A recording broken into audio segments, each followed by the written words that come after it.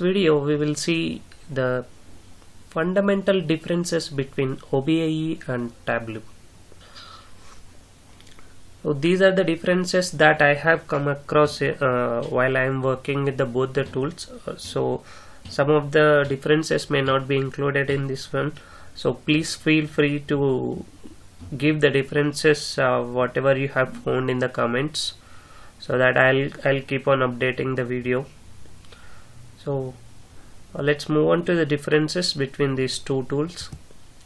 OBIEE is primarily it is a reporting tool, and which is also called as business intelligence reporting tool, wherein we'll be using this tool to make the decisions. And when it comes to Tableau is it's purely data visualization tool. So though OBIEE has data visualization views, but it's not up to the standards where the customers is expecting. In Tableau we have various number of data visualization views that are available, and it's trending in the market as of today.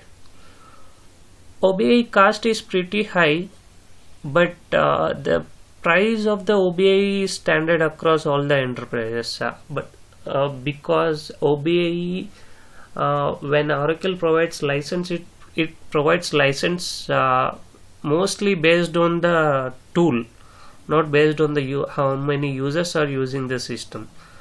When it comes to Tableau cost is mainly based on the per user cost basis. So that is why the cost of the Tableau is very less for smaller enterprises, and very high, even more than high as Oracle for larger enterprises in Tableau. OBIEE supports a robust model by using the RPD concept, wherein you can configure the data model, entire your data warehousing model in a single RPD file, and it also can handle huge volume of data. Whereas Tableau has some limitations to it, like it can't handle more than certain number of tables and columns. And mostly Tableau will be used for the visualization information. So for the visualization views, user may not be requiring more number of rows. So that may be an added advantage for the Tableau. So as we discussed, OBIEE has less visualizations compared to Tableau, but it still has some visualizations. In Tableau, the biggest advantage is that it has more visualization capability. So OBIEE is well suited for medium and larger enterprises, and Tableau is suited for small and medium enterprises. And one more thing we have observed while comparing these two tools is when the business wants to show some reports to the higher level management, mostly the POC will be done by using the Tableau, and once it is agreed for all the sectors inside the company, let's say some finance or SCM, and let's say once you got to know all these bits and pieces of individual departments, so we will give POC for each and every department by using the Tableau tool, and once it's done, then we'll create an enterprise reporting solution by using OBIEE. That's what I have seen one of the major difference between these two tools. So that's what the next point is about. Finalized BI solution will be implemented in OBIEE. In Tableau, mostly it will be used for POC for reporting solution.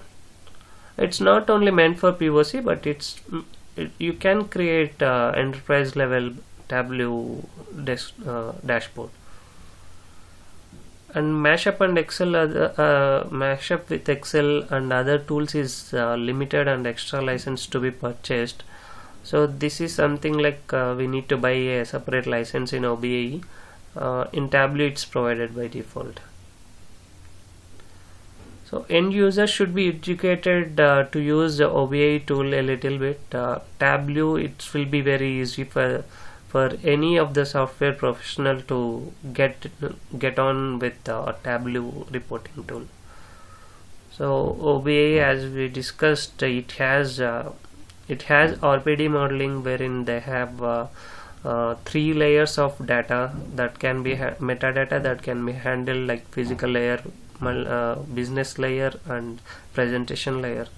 Wherein in Tableau it's completely different, and that is why the challenge will be if there are more than 25 tables or more than 16 columns for each table, then it will be difficult to configure the Tableau. So one more bigger advantage with the OBIEE is that Oracle has already defined some of the BI some of the pre-built reports for many sectors like retail, finance, and SEM. So there are many predefined reports that are developed for each organizations, so which will be called as BI apps. So when it comes to Tableau, like, we mostly need to develop from scratch. So maybe going forward, Tableau will be providing for each and every sector some default dashboard and configuration related to ETL as well. So that we will have to wait for it. And BI Publisher is one more tool which can be used to create pixel perfect reports like purchase order report or inventory report, shipment report. These are the things like that you will be using these reports to print and send it to the other people, such as managers and all. In Tableau we don't have such tool available. So these are the primary fundamental differences that I have seen in OBIEE and Tableau. Please feel free to comment the differences whichever you have found in your experience.